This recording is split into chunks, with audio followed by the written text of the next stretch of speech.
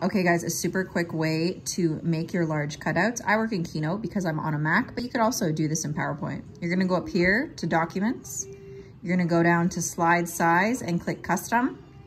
I'm going to make it the size I want. I want it to be 24 inches, so I'm gonna put in 1,728 points. That's just how it converts. Now this is to the size I want.